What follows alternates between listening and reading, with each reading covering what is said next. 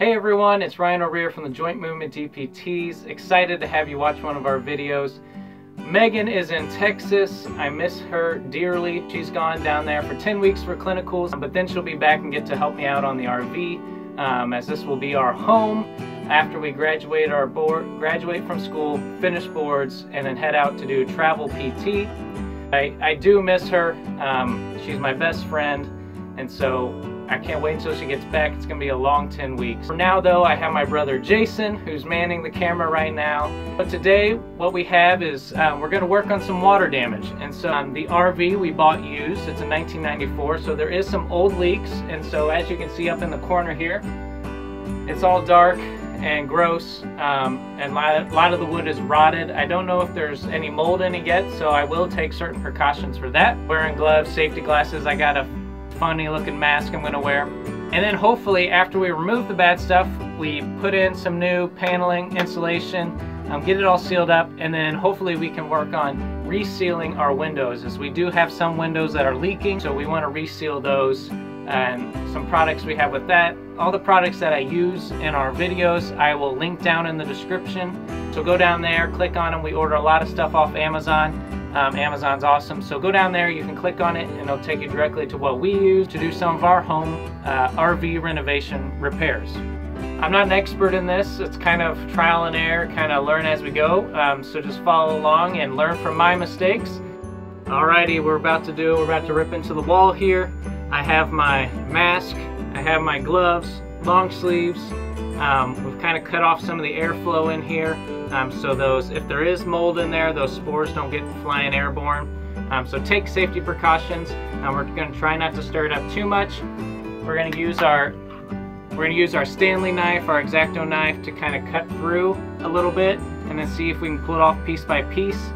And then anything we can scrape off, we're going to try that. And we'll put it in some black trash bags, solid black trash bags. We also have our eyeglasses gear, because you don't want this stuff to get in your eyes. And if we can't X-Acto knife off a majority of it, then I'll break out the power tools. And so, here we go!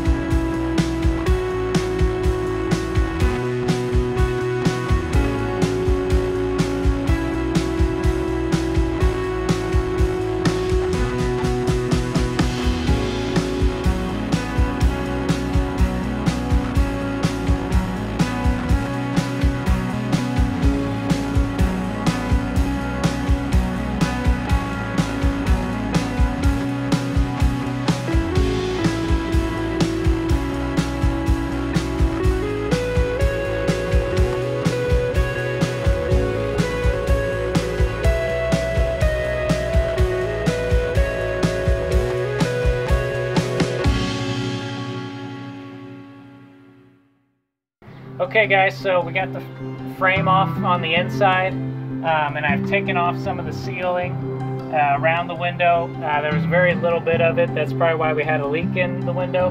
But now I'm about to pull the window out off the RV, and then hopefully get that cleaned up and put back in and resealed. So here we go.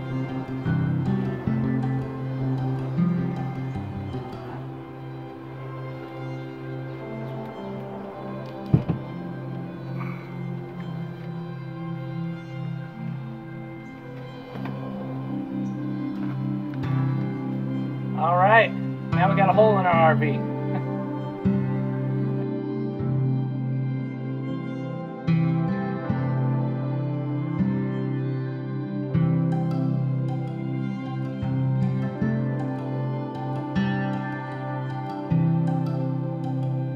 Okay, so now we're at the window again, using our cleaner, using our rag and our sponge, and we're just going to clean off the edges so those are nice and clean, so when we put the window back in, that the butyl tape will adhere to the side and give us a nice clean seal around the window so we have no more leaks.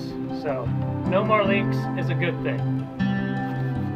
So Megan told me while she's gone to Texas for 10 weeks to do all the things that weren't fun on the RV. So any interior design stuff, yeah, I'm not allowed to touch because that's fun.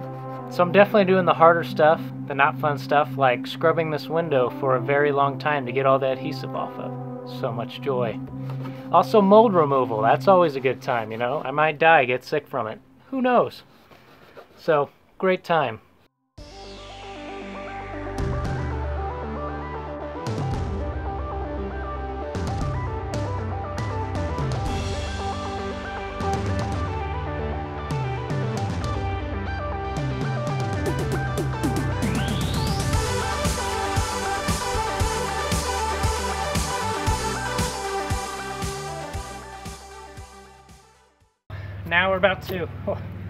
Now we're about to add our butyl tape to the inside of the metal frame of our window, and so I'll put in the links below the video what kind of butyl tape I have. It's a Dicor product, so I'll add those Amazon links. But how it works is that this just peels off and you stick it to the window, and then the adhesive part or the backing you'll peel off right before we go to actually stick it back on the RV. And so we have cleaned this framing all the way out, and so now we'll just add that butyl tape in there. We removed the old butyl tape. It was pretty worn and torn, the original stuff of the RV, and so we'll redo that and then get this window back in there.